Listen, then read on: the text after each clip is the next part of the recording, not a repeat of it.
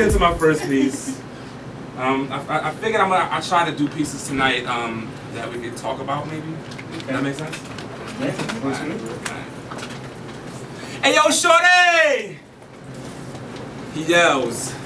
You can find him in Philly and Baltimore and Harlem and in DC and Richmond. Yo, shorty! He yells. She takes it in. Looks over her shoulder and keeps walking. Yo, shorty! She walks. She keeps walking. This ain't the first time she's heard this. She's used to this shit. She's used to it. Yo, shorty! Well, fuck you then, you ugly bitch. And she smirks. Cause this ain't the first time she heard it, and he pokes his chest out. Cause this ain't the first time he said he daps his homies, and she feels broken yet whole, because she knows that there is nothing like the rancid smell of low self-esteem in the air. She can smell you from across the street. There is no mistaking the pungent scent of a man who is not yet complete. She smelled you 1,000 times. She sees you eyeing, trying to get her attention. Your condescension is sure to create a confrontation, aggravation. She's had the anticipation of disrespectful admiration since she walked out the door. Met you 1,000,000 times before. Won't give you her number, so you'll call her a bitch or a whore. So she picks up her pace to avoid the face. It hurts hearing, but she isn't phased. Her self-esteem isn't predicated on praise by men, so no, you can't be her man. Jump off side, join, or fret. Her existence on this planet is bigger. So get back in your friend's car, you thirsty ass nigga. Hey Baltimore, what's up, y'all?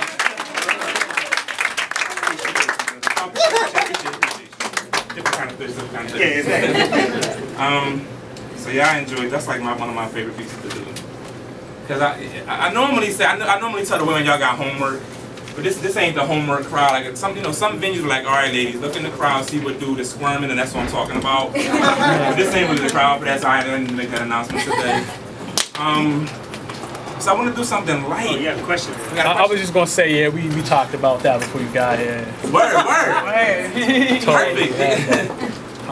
I mean, that happens like in every city, and it's a shame because it makes like the irony is. Like, people think I wrote that piece for women, and I'm glad that women get something out of that, but I actually wrote it for the men who have to deal with the bullshit that comes along with that. Now, you can't compliment a woman without like, all right, what's next? You can't even like, damn, queen, I love your shoes. Okay, and you want my number. Like, I wrote that for them type of, like, we can't even compliment women now. It's so crazy, so. Is it okay for a man to approach you on the street?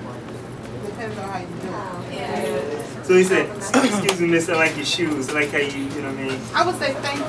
Yeah, then can I get your number? Yeah. I didn't know that. You know what I'm saying? That was the question. What was wrong with that? My frustration is, what do you want it for? So I can call you and then take you to McDonald's. Like, you know, you in your mind, y'all was married off, and he didn't even know you liked him like that crush. Like, y'all was, you was in it. You had plans for that. So yeah, I have this theory that, you know, and it stemmed from my aunt saying something to me, and then I said it to my nephew subsequently. My nephew, he's like 8 years old. He's like, I'm in love, and I'm like, you don't know nothing about love. Get on out of here. But I'm like, kids actually love hard. They love correctly, and so this poem is dedicated to that old school feeling when, you know, love was just about, you know, you leave school on Friday and you had to get that phone call in before 8 because that was the deadline for your phone privileges. So this poem is dedicated to that old school feeling. I used to dream of her on occasion, and then sporadic turned to frequent. And in my defense, I never planned on this being the sequence, but I'm flashback to middle school recess feelings when telling a girl how much you liked her was less appealing. So she'd be over there with her friends playing double dutch, and me over here playing football, two-hand touch waiting. For the moment the QB overthrew me so the ball would land there so I could stand there and finally have an opportunity to tell her how I felt. As she reached down to pick up the ball and extend it to me, I'd seductively say, "Girl, I ain't need your help. Like Jim Bass, but not abuse it. Then Kanye sample her heartbeat so we can freestyle over beautiful music. And we be boy, be girl down the aisle like Soul Train. Until the credits roll and we dance off the set like Cliff and Claire to Coltrane. Until infinity, I'm off beat like rhythmless rhyme. I'm Morris in his prime, searching the day for time. Multiplied by forever, divided by the chance of never. And whether she and I ever get together, she'll always be my girl. I be Dwayne Wayne. And she be Whitley, but we reside in different worlds. Nice.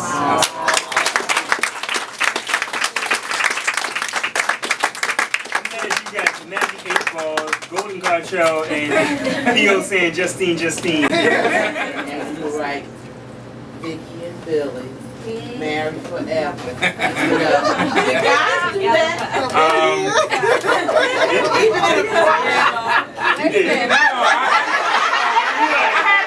In my head, but I was too afraid my brother would find it and show people and shit. So it was like, it was never evidence. You had it up here, you know what I mean?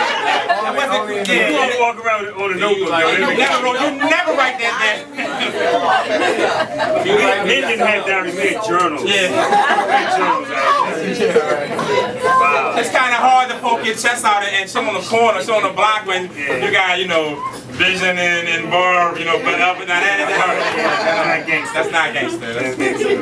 But we thought the same. Yeah, when you figure out, like, we talking about the whole, you know, when you crush and what's in your head, and you know, it really wasn't what you thought it was, and you know, so that that's like the flip side of the whole love thing. Sometimes we it really ain't it's really not what we thought it was, and it's not gonna be what we think it's gonna be, and that's okay. But the problem is sometimes we don't feel like that's all right. So. This piece is in the vein of that, and I'm gonna end on this piece. And I don't have CDs for sale. I don't. I'm actually working on a DVD right now, but I would say this: if you like what I'm doing, support somebody else. Like grab my man Thelonious. If he got something on, whoever got something, support somebody. If you would support me, support somebody else. Lightning bugs are claustrophobic. Ask me how I know. When we were little, fireflies wandered from Fairmount Park to 22nd Street. Divine, unfamiliar flying flares floating frivolously through air, they made North Philly look like Times Square. They never had a reason not to love us, not to trust us, so they'd fly over to us and land directly in our palms. But we were insecure adolescents afraid they'd never bring their light back to us, so we captured them like slave bounties and put them in a jar. Placed decaying foliage at the bottom, poked holes on the top, and showed them all to all our friends like, look what I caught. These hollowed heavenly halogens turned mayonnaise jars into bottled thunderstorms. We lassoed lightning, played God to these beaming beetles. With no thoughts of wrong or right, we just wanted to harness their light, if only for one night. By morning, their light reluctantly dimmed like hope in Hades. I never took responsibility for it, just thought it was natural for electric angels to burn out like dollar store bulbs day 2. No matter how much space you give something to breathe, there is no replacement for feeling free. Lightning bugs are claustrophobic. Ask me how I know. Nice. So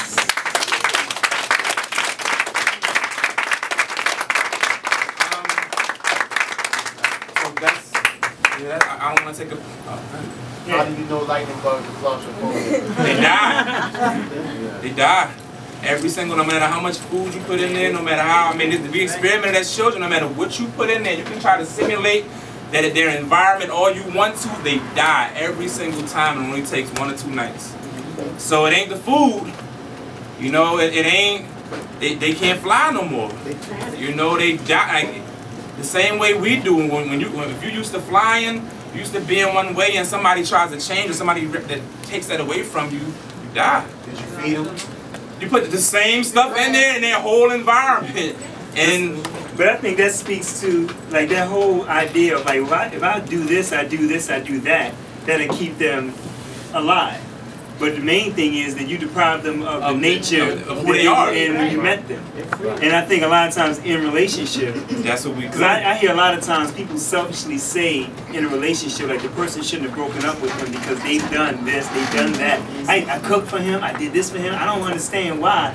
Maybe you thought those were the criteria, but maybe he didn't think those were the criteria, or maybe she didn't think those were the criteria.